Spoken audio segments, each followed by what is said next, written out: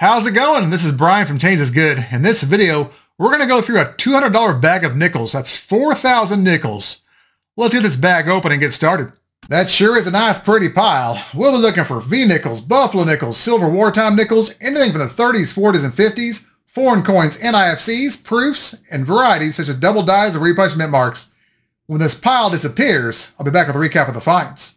Alright, the bag is done. Unfortunately, we had no V-nickels, Buffalo nickels, or silver wartime nickels, but we did have 8 Canadian nickels, and they range from 1972 through 1978.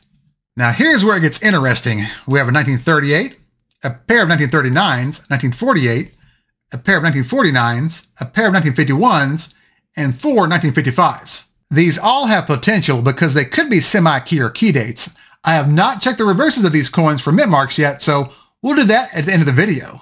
Why not save the best for last? Now here are the finds from the 40s. We have a stack of 1940 Philadelphias, a 1940D, some 1941 Philadelphias, 1941Ds, 1941S with a small s, not the variety. We have a 1942P, 1946P, not a Henning nickel, 1947P, and 1947D. Now here are the finds in the 50s, and as you can see, there were a lot of them. We have 1952P, 52D, 53D, 53S, 54P, 54D, 56D, 57D, 58P, 58D, 59P, and 59D. Now I'll show you a few things under the scope. Up first, we have a 1958D with a repunched mint mark. You can see splitting at the top left and bottom left of the D. This is WRPM number 14 on Wexler's double.com. Speaking of repunched mint marks, here we have a 1962D with splitting here at the top left corner of the mint mark.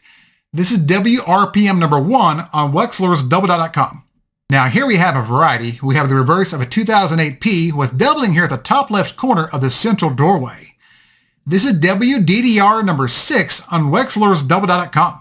Last up, we have the reverse of a 2016P. As you can see, there's a die chip here inside the letter O, but that's not all. If you go over here to this side of the coin, you can see a rim-to-rim die break causing what's called a cud, or a raised area on the coin where a piece of the die actually broke off. This is a pretty cool find. Now let's have some fun. Here we have a 1938. If there's a mint mark, it's a key date. Bust on that one. Let's go to the 39s. Here we have the 39s. I've already weighed them and they're not Henning nickels, but this one's in pretty good shape, so there's a good chance it's got a mint mark. Let's see what we get. Philly.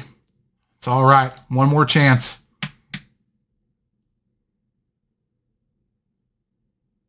Got a ring of death on the back. And no mint mark. All right. Let's do the next ones. Here we have the 1948. If there's an S mint mark, it's a semi-key date.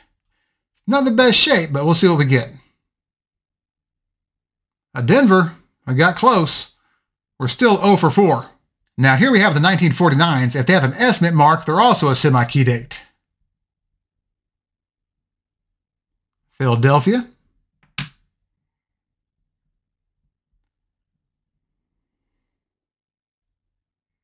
And a Philadelphia. All right, the 51s are next. Now here we have the 1951s. If there's an S mint mark, they're a semi-key date. Philadelphia.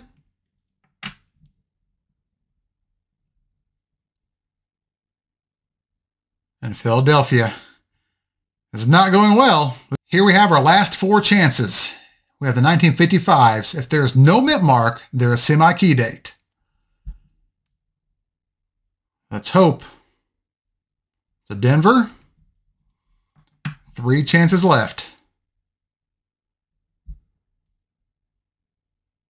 Denver. Last 2 chances. Denver. All right. Will this be an epic failure? Let's find out together. Denver. Well, that's how it goes sometimes. Now, even though we didn't find any V-nickels, Buffalo nickels, or silver wartime nickels, this was the most productive bag I've ever had in regards to 1930s through the 1950s finds. We had a total of 70 finds from 1938 through 1959.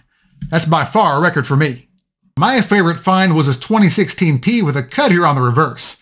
It's not a large cub, but it's the first one I've ever found on a nickel. Pretty cool.